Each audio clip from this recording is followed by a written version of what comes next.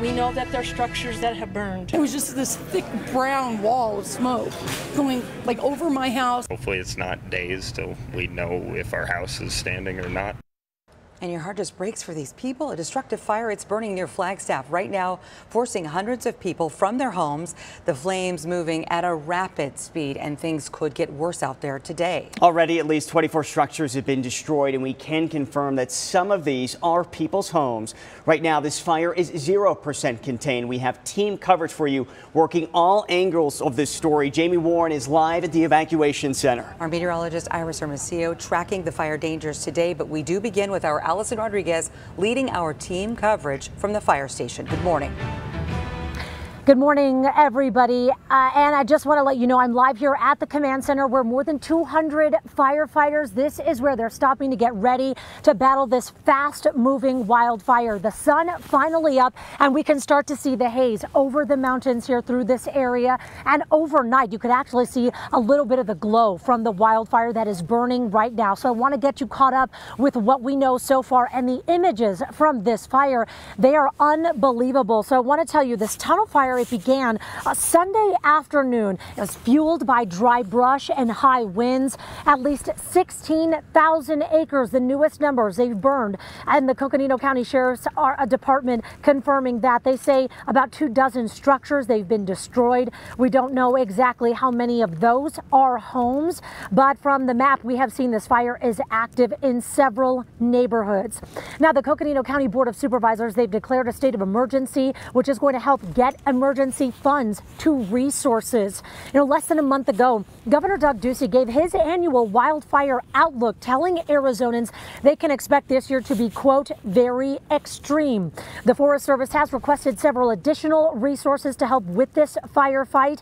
A Type 1 incident management team has been requested here. They're coming from the Pacific Northwest. They'll take a few days to actually get here, and they handle the most severe and complex of wildfires. So I do want to tell you also that we have learned if resources from other states will be called in to help as well here. And with all industries, we know that there have been staffing shortages, right? So for fire crews, that's no different. Staffing is an issue and that they told us about when we talked about the fire outlook as well. Governor Ducey did talk about that as well. We noted and asked about the pay for firefighters. And while he wouldn't address that necessarily directly, he did say that that is part of trying to recruit more fire crews here right now. Now, we do want to let you know a Red Cross shelter that's been set up to help those who've been forced out of their homes. That's where our Jamie Warren is live this morning, picking up more of our ABC15 team coverage. Jamie Warren, good morning to you. Good morning, Allison. So we are outside of Sinagua Middle School. This is where families were told that they could evacuate to. You'll see the Red Cross car behind us here. We haven't had a chance to go inside this morning, but we will be shortly after this live shot. I do want to get to some data, though, that we checked online. So as of this morning, so far 6,000 acres have burned. The number of structures lost haven't been confirmed exactly by Coconino County, but they estimate about over 20 structures have burned. More than 250 structures are threatened, 750 homes evacuated, and an evacuation shelter, as I mentioned, is set up here at Sinagua Middle School. And I did have the chance to speak with John Paxton this morning. He's a spokesperson with the Sheriff's Office. He tells me that the high winds are causing quite the challenge for firefighters. Another challenge here, making sure that there are no additional hazards in the area that could potentially add fuel to this fire. And unfortunately, it could be about 48 hours until families get the go-ahead to possibly return to their homes. For now, reporting live in Flagstaff, Jamie Warren, ABC 15, Arizona. And of course, so many of these families want to go back, yes, but of course, you never know what you're going to find on that other side as well. And one of the maps is showing that there are neighborhoods with flames in them. So we're going to watch this closely. We turn now to our meteorologist, Iris Hermosillo, for a look at this fire weather. Yeah, and so today the winds will be lighter than yesterday, but they're not dropping completely. And so there is still a heightened risk for wildfires today across northern northern Arizona specifically. Here's what I'm anticipating as far as fire weather conditions near the Crooks Fire and the Tunnel Fire. That high risk, moderate to high risk, will still be a factor across northern Arizona for fires, and that's because wind gusts will still be topping out near 30 miles an hour as those winds come in out of the southwest. So like yesterday, that's going to carry the flames and fan them towards the northeast. It will also carry the smoke towards the northeast. So if you live northeast of these fires, you're going to smell that smoke as it's going to be coming your way. Relative humidity values in those areas not as low as yesterday, but still in the teens generally through today as temperatures climb into the 60s near Flagstaff and 70s near Prescott. Now today, winds easing up a bit, but they start to pick back up again tomorrow. And tomorrow, we are already back under fire weather watches for areas that were under this alert yesterday too. Now this alert tomorrow, including Flagstaff, areas across Mojave County and that northeast corner of our state too. These could be upgraded to fire weather warnings or red flag warnings. We should know that later today if they are going to be updated, and we're going to keep you posted. But in the meantime, know that we've got another round of stronger winds coming our way tomorrow, and then again especially on Friday. For the valley, here's what we're waking up to. Hazy conditions, dust in the air. That picked up by those winds yesterday. The winds, though, easing up overnight right now out of the south at 6 miles an hour. Relative humidity at 19% as our temperature sits at 67 degrees. Today, breezy, but not as windy as yesterday. Gusts will be near 25 miles an hour and temperatures much lower. Yesterday, we came 1 degree shy of 100. Today, we're going to back away from those triple digits. Our high, 90 degrees. It will get a little warmer. Then we've got a cool down in time for the weekend. I'm going to break down everything you need to know in that full 7-day forecast.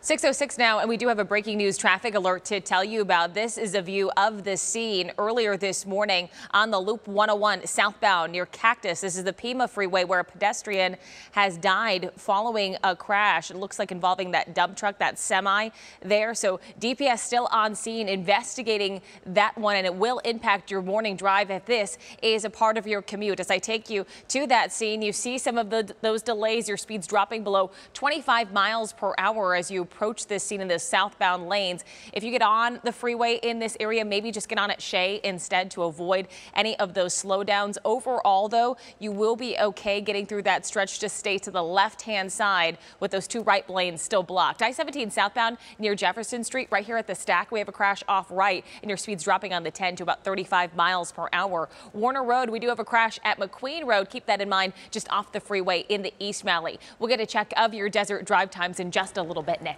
Meantime, let's get to some of our other top stories this morning. New developments in the Lori and Chad Daybell case. The original plan for a joint trial for the couple may not happen now. Lori Daybell choosing to waive her right to a speedy trial. That means her trial could begin as soon as October.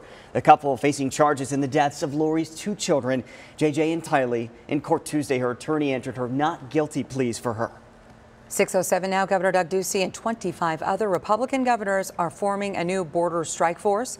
States will share intelligence and build up resources to fight drug trafficking and human smuggling, and specifically along the Texas and Arizona border with Mexico. Today, ABC 15 is taking a deep dive into mental health with our all-day special, Managing the Mind. So what is mental health and why should we care about it? We took those questions to our ABC 15 health insider and licensed psychologist, Dr. Emily Basha. So psychology in general would define mental health as the functioning of one's mental state, their mood, their behaviors, their social functioning, even their spiritual health would be included in this. According to Dr. Basha, taking care of your mental health boils down to living a meaningful, purposeful life. What kind of quality of life do you want to live? Only you can define that. Nobody gets to live your life for you. So throughout our newscast today, Dr. Basha will walk us through ways to manage our minds. We'll also talk about breaking the stigma of getting help, no matter your age. All this and more. I'm back in just a few moments and throughout the rest of the day here on ABC 15 Arizona. That's right, because it's okay to not be okay and to ask for help. No, hey. 6:09, the question on everyone's minds this morning, how is Devin Booker, the Phoenix Suns star player, leaving in that third quarter last night because of that hamstring injury, right? So we do hope to get an update from the team at some point today. Okay, so we know that Booker did miss several games during the regular season because of a hamstring issue. Before getting hurt, he had an incredible first half, putting up 31 points. Still, the Suns falling to the Pelicans 125-114. That series now tied up 1-1 as we move into Game 3, which happens Friday night in New Orleans. So how is the team responding? We'll hear from Coach Monty Williams in our next half hour. Up next, though, here on ABC15 Mornings, we do continue our focus on managing the mind. I'm going to highlight a special arts program that is helping kids dealing with a lot right now, especially prolonged trauma. Plus, wildfire season getting an early start across Arizona. We continue our live team coverage of the tunnel fire. This is a live look near Flagstaff this morning. Plus, we have brand new information on the Crooks fire, that one burning south of Prescott. And there are traffic alerts associated with that, Nick. We'll talk about that, plus a look at your valley drive times on the I-10 near 43rd Avenue. This is a live view for you of some of that slowdown beginning. So your desert drive times here are straight ahead.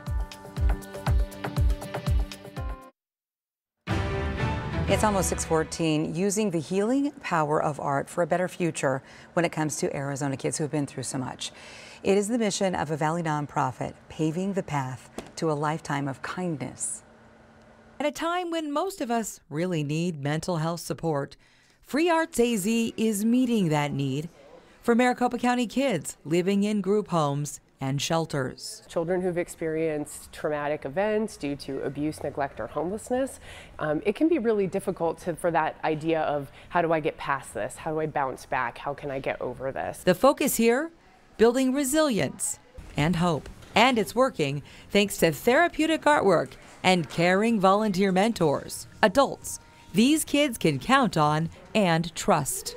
There's a lot of research around putting what they call active skill building or active art making, things like that where you're actually doing something physical paired with a relationship that really makes those bonds significantly stronger. The CEO tells me these programs help to heal the effects of toxic stress and trauma for more than 7,000 kids every year. And the numbers show, after participating in Free Arts AZ programs, 99% reported feeling physically and emotionally safe.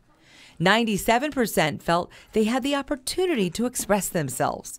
And the same number of kids said, after going through the program, they felt great about themselves and what they created. You'll see a kid come the first day and they've got their hoodie up and they're like, my staff made me come to this, I don't want to be here. And by the end of the week, they are leading their peers in drumming workshops. They are volunteering to come back the next week.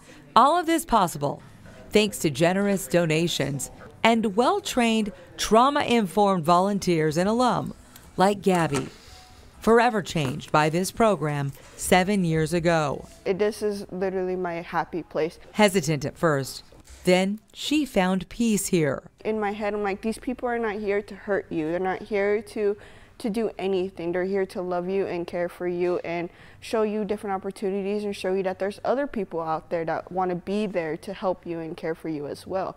She's happily married now and loves spending time helping other kids understand life can and will get better, especially when you have someone to lean on.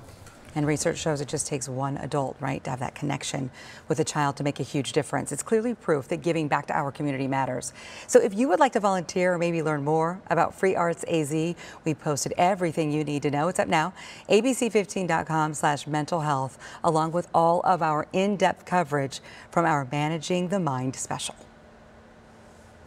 Time right now is 6:16. Let's talk temperatures and winds across the state, because yesterday both were big factors in our fire risk. It was very warm, near 100 in Phoenix, and winds were really strong across the state. But those winds have eased up overnight, and now we're seeing winds generally below 10 miles an hour in most spots. The exception being Show Low and Bullhead City, where those winds are closer to 10 to 20 miles an hour. But as we go through the day today, we're going to see those winds pick up again. They're just not going to be as strong strong as they were yesterday, because that disturbance that brought the strong winds is starting to move to our northeast. And so as it moves further away, winds are backing off too. Now, it's still going to be breezy to at times windy up north. And you're going to notice that the strongest winds this afternoon, here's 4 o'clock on Futurecast, will be across northern, eastern and southeastern Arizona, with breezes here in the valley too. Then the winds ease up overnight, and then tomorrow they get stronger, and the winds are going to pick up even more so on Friday as we track a storm system that'll be moving in. But tomorrow the strongest winds will be in that northwest pocket of our state. So winds today gusting as high as 25 miles an hour in the valley. Breezy across northern Arizona with gusts as high as 30 miles an hour. Winds once again coming in out of the southwest. The fire risk not at zero, but it's not as high as yesterday. Now that said, we've got at least a moderate to almost high risk across northern and southeastern Arizona. Going into tomorrow, you start to see more of those reds across that northern pocket of our state. Again, as winds get stronger, that risk for wildfires goes higher. So for northern Arizona, we are officially under a fire weather watch on Thursday. That does include spots like Flagstaff. It could be upgraded to a fire weather warning like we had in place yesterday. And so I'll keep you posted if that's the case. But relative humidity on Thursday down below 15%, with gusts a little stronger, up to 35 miles an hour. But look what's happening by Friday. Those winds pick up even more with sustained winds in Flagstaff near 30 miles an hour and gusts that will be as high as 50 miles an hour in Flagstaff on Friday. And for the valley,